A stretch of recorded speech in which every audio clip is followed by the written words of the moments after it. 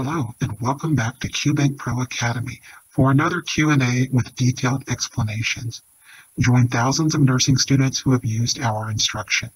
Remember to sign up for free resources with the link below, including a study guide, 75-question exam, quizzes, and more. Let's get started. Here's the first question.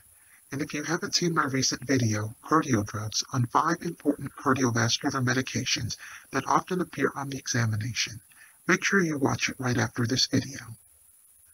The nurse is assessing a 41-year-old male patient admitted with cough, night sweats, and weight loss who is being treated for tuberculosis. What drug does the nurse expect to administer? A. Ampicillin, B. IZONIAZID, C.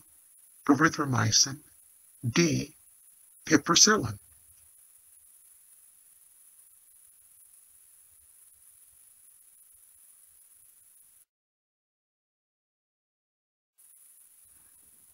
The correct answer is isoniazid.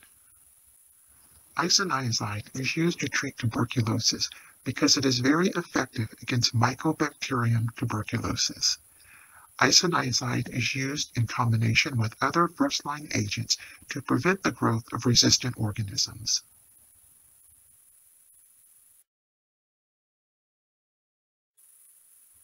There are some cautions when administering isoniazid, such as hepatic function and kidney function should be assessed prior to administration to ensure safety. It should be given on an empty stomach if given orally. Intramuscular injections may cause transient pain.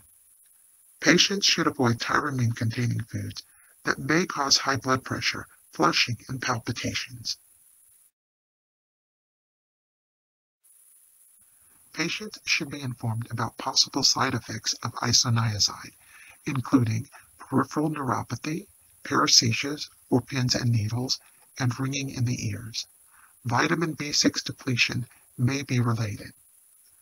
Visual disturbances such as blurred vision, GI symptoms, and hepatitis, methemoglobinemia, aplastic anemia, and agranulocytosis may result in severe infection. An additional box warning that you should be aware of indicates severe and sometimes fatal hepatitis has been reported. The risk of hepatitis is increased with the use of alcohol consumption. Thank you for joining me for the drug of the day.